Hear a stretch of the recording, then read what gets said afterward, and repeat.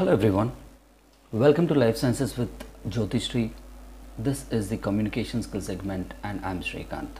So let us dive into the topic. What is communication? Communication is the activity or process of expressing ideas and feelings or of giving people information and instructions. Well, it is pretty self-explanatory, but it is just like passing information from one mind to another or to many, right? So it is as simple as that. We have been doing that for a very long time, but let's understand the science behind it, or the rules of the professional rules, or also and let's also see how effectively we are communicating. And listening is a very important part of communication. And let us see the difference between hearing versus listening.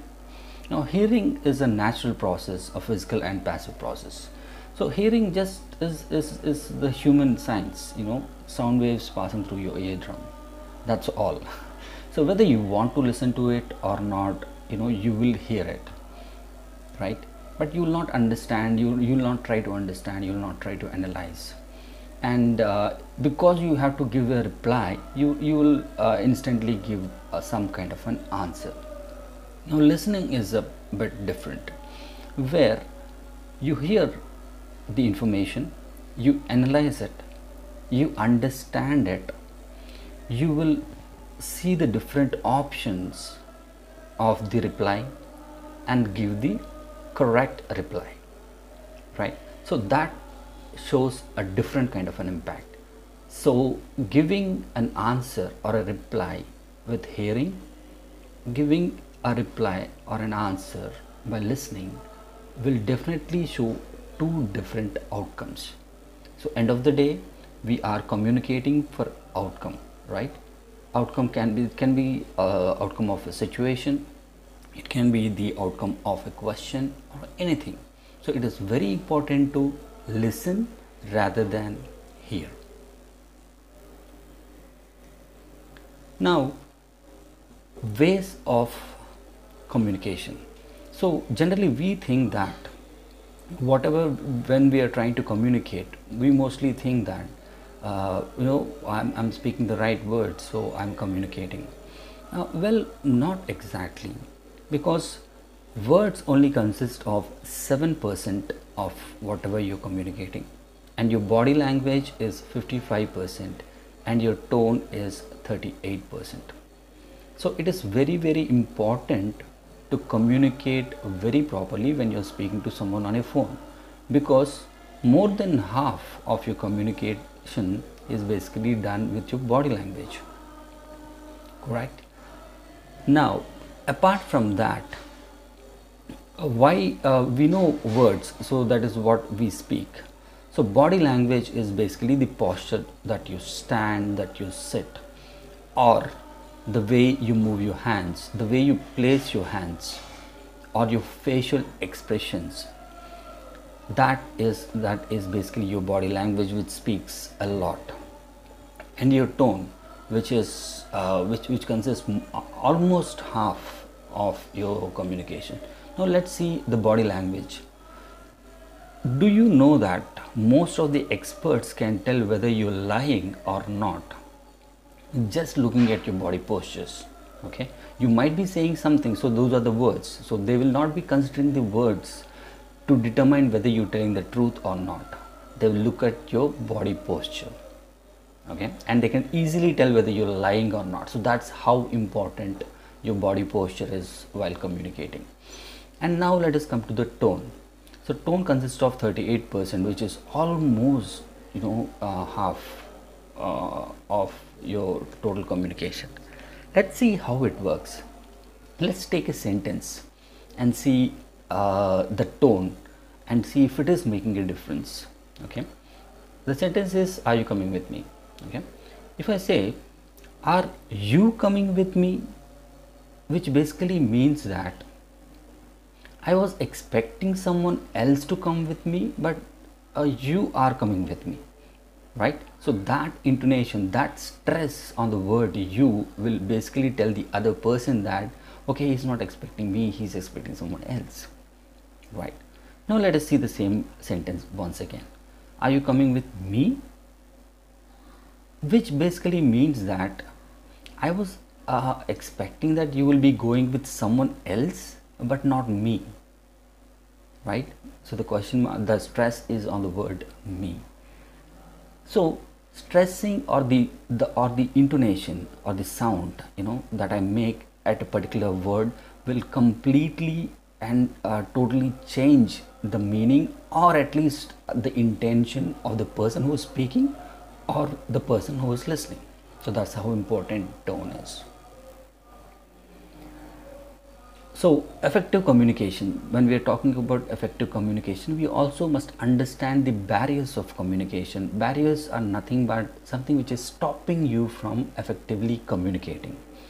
So let us see, everyone knows that definitely noise will definitely stop you from communicating effectively. Okay, it is self-explanatory, there is nothing much to explain there. Inappropriate medium. So what is inappropriate medium? Let's say there are three modes of communication.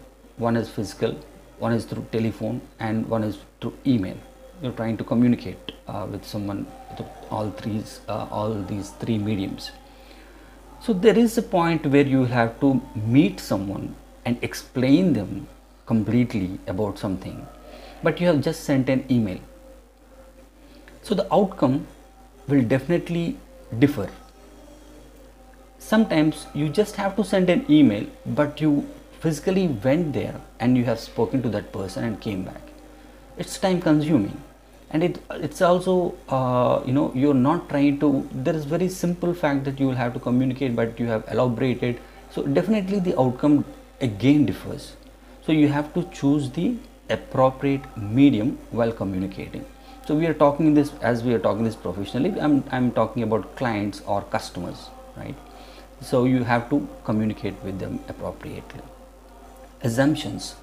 Well, assumption is something which is very problematic. Assumption just means that every day something happens at the same time with the same person. Let's assume that every day at afternoon 12 o'clock you have to take a break. If you have not taken a break for 15 minutes, your team leader or your manager will come to your desk and tell you that you will have to take a break. So one particular day your manager just came at 12:50. You have just assumed that he is here to remind you about the break. You have just locked your lock station and walked away. Seriously? Well, he just came to tell you that there is an increase in the salary and you missed it. So yes, assumption is something which is very problematic. So yes, I do agree that we know sometimes that usual things, it can be time consuming, but make sure that professionally when you are approaching something, you do not assume anything. You wait for the the person to speak something, then you listen to it, then you take a decision, but do not assume something. Okay, that is how important not assuming means. Emotions. Well, emotions also play a very important role while communicating effectively. Let's say there's a very happy news, or there is a very good news for the team, but personally you are very sad because of something happened at your home or while you're coming down to office. So personally you are very angry or very sad. But when you give the information, this happy information, to the team or to your colleagues or to anyone, okay, this will definitely not give the correct vibe, the positive vibe that it has to. Because that happy information, that good information will drive the team to work better, but the negative vibe that you have shown there will definitely lower their energy values. So make sure that you detach your emotions while at workplace or when you're communicating something effectively. The switching on and switching off of your personal mindset is very, very important. And language difference, it's very self-explanatory. You cannot speak to a Chinese man in Hindi, or you cannot speak to a Hindi person in Chinese. obviously they don't understand, right? Now, poor listening skills, nothing but the point that we have discussed earlier, which is the difference between hearing and listening. So poor listening skills is nothing but you just hearing but not listening to it. Distractions is when you're looking somewhere and when you're listening to something which is very important, or you're just hearing something which is not important and looking at something which is very important. So definitely that is a distraction, and definitely you will not be able to process the information that has to, while you are not paying attention to what is important. So make sure while you're trying to communicate properly, or while you're trying to listen, or while you're trying to look something which is very important, make sure that you are not distracted and you are very attentive. Weight model.